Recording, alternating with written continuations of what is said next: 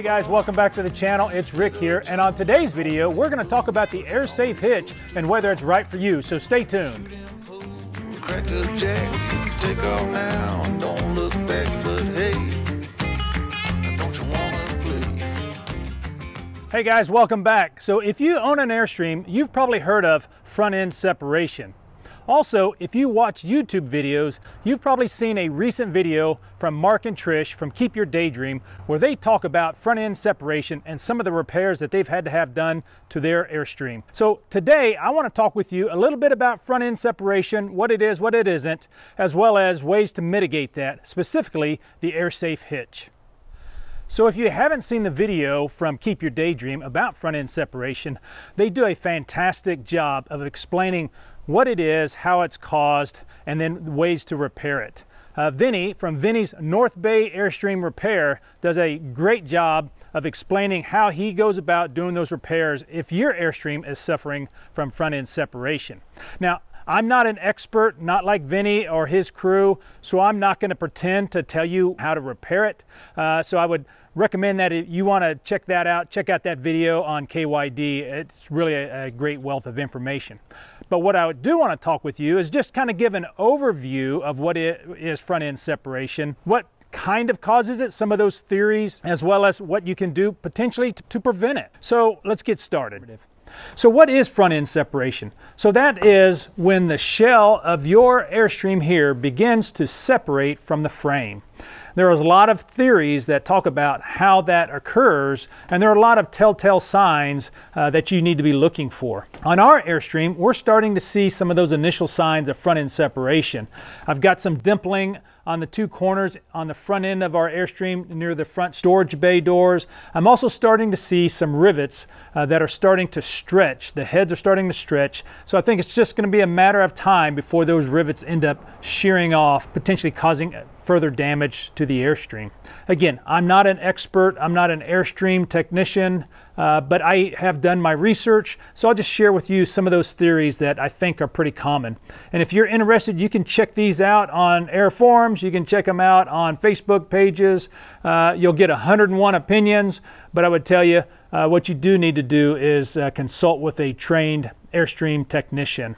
So some of the theories that are out there about what causes front end separation are when people put excessive loads on the back of their Airstream, such as a bike rack or cargo racks to carry additional equipment.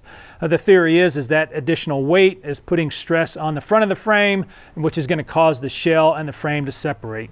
I don't know if it's true or not. I don't have a bike rack or any type of additional cargo rack on our rig, so I can't say that that is or isn't a contributing factor for us. I know it isn't a contributing factor because we don't have that on our Airstream. The other theory is that you can cause front end separation if you drag or bottom out your Airstream going into a gas station or going into a campsite or coming out of your driveway if you bottom out. We are always very careful to ensure that we never do that. So I can say that that hasn't caused our front end separation. A third theory is stiff tow vehicle suspension and overloaded weight distribution bars. This is a pretty common theory in that when you hitch up your Airstream to your tow vehicle and then you attach your weight distribution bars, you're causing a very stiff connection, which doesn't allow the frame and the shell to move freely, which is then causing some of that separation, that fatigue when you're hitting bumps, going over railroad tracks, bridge expansion joints. You're causing that pushing and pulling of the frame against each other, which is causing some of that front end separation. And then the fourth theory is that of poor design by Airstream when they started putting these front storage bays in some of their models of Airstreams. So the theory on that is, as they were building these Airstreams here, they had to cut out some of the structural integrity of the ribs that help attach this shell to the frame to put in that access door. Again, I can't say whether or not that is the direct cause. It does make sense that if you reduce some structural integrity, you're going to potentially have problems of frame separation. I think Airstream has started to realize that because they do make repairs and fixes to their Airstreams, and I believe they've already started modifying some of the manufacturing process to further enhance and make a more robust connection between the shell of the Airstream and the frame of the Airstream. So if those are the 4 theories of front-end separation, what are those preventive measures that you can take as an Airstream owner to help prevent any front-end separation? Well, first and foremost, I would say, don't add any excess weight to the back of your Airstream. I'm not going to put a bike rack on there. I'm not going to put a cargo rack. I'm not going to carry a generator or anything back there on the back end of my Airstream. Another preventive measure that I know a lot of Airstream owners do is they've went ahead and changed their tires to 16-inch rims, as well as they've installed lift kits. You can get a 2-inch or 3-inch lift kit. That theory is that you're going to raise that ground clearance and it's going to prevent you from bottoming out when you're coming in or out of a driveway or a gas station or into a campsite or something to that effect. Another preventive measure, again, is to adjust or modify your weight distribution connections and hookup using less tension on your weight distribution bars. But again, I can't advocate for that. You need to check with your manufacturer's guidelines on installation and proper use of that. But that is something else that people can do. And then finally, the 4th preventive measure is to go ahead and have some reinforcement installed brackets into your Airstream. We're currently working with a technician trying to get a scheduled appointment to go in and have him do some of that kind of preventive repair work before our front end separation gets any worse.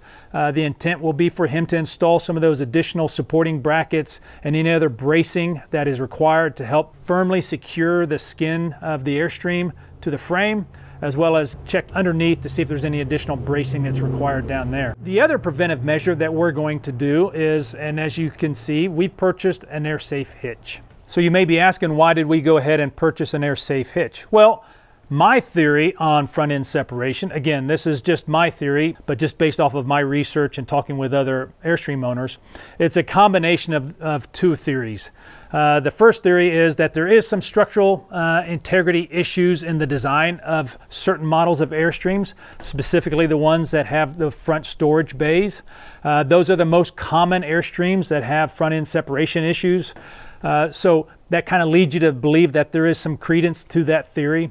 And then the other theory is the stiff suspension and inability of the vehicle and the Airstream to move independently when they're being towed, which is causing additional fatigue and stress on the frame.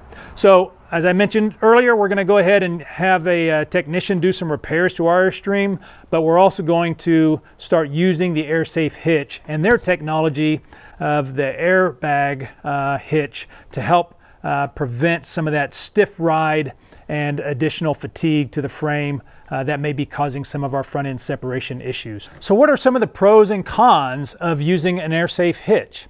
Well, I can't definitively say what those are, but I can tell you what AIRSAFE hitch is promising off of their website. So first and foremost, they're going to tell you you're going to get a much smoother ride with the airbag technology that they've incorporated into their hitch. In addition, it's going to increase your handling and control your tow vehicle as well as your Airstream as you're driving down the road, because you don't have that stiff connection of pushing and pulling against each other, that you would normally get with a more traditional weight distribution hitch.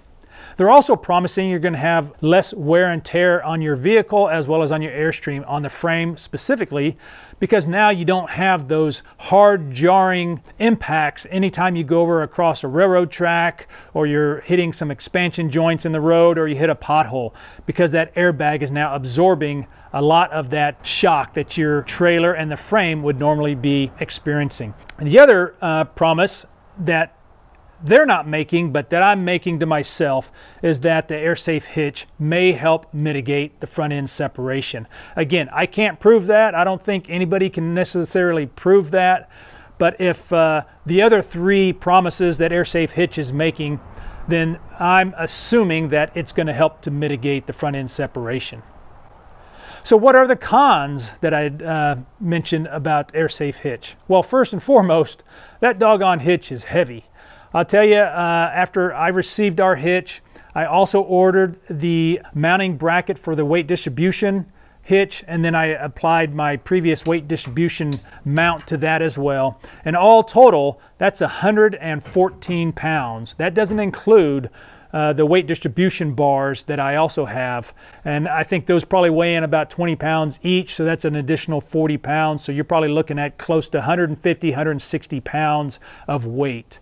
Anytime I'm moving that from the shed up here to the rig to go ahead and go on a trip, I'm not carrying that. I'm going to put it in a wheelbarrow or in a cart, and I'm going to pull it up here because it is that heavy. If you're not able to pick that up by yourself, you're going to require a second person to help you lift up that hitch. I can manage it myself, but I will tell you, it is not something that you just want to grab lightly and try to throw around, because you could injure yourself. It is that heavy. The second con that I want to tell you about is this hitch is expensive. We're not sponsored by AIRSAFE Hitch. I did not get any type of a discount. I did not get any type of benefit from purchasing this hitch, and I did purchase it myself with my own money off of their website. They've got various classes of hitches. Ours is a class 6.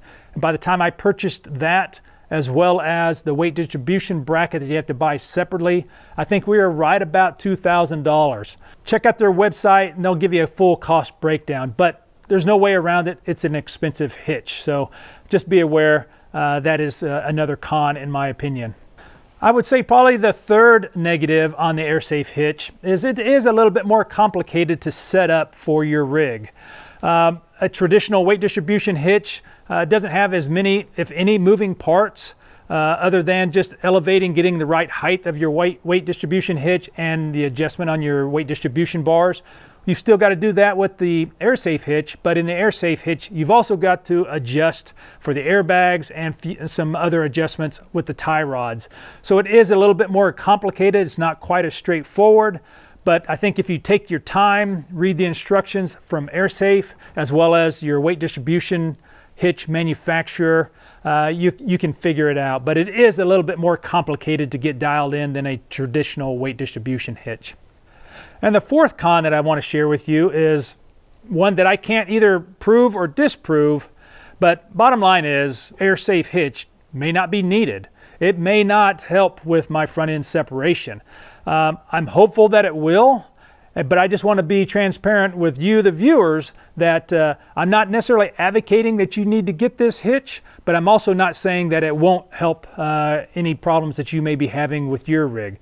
So I can't say that it's needed, but I can't say that it won't mitigate the front end separation. So I guess there's still some unknowns there, and we'll have to continue to do some more testing with it. So that brings us to the final question, the million-dollar question that you're probably wondering: should AIRSTREAM owners jump on the AIRSAFE hitch bandwagon?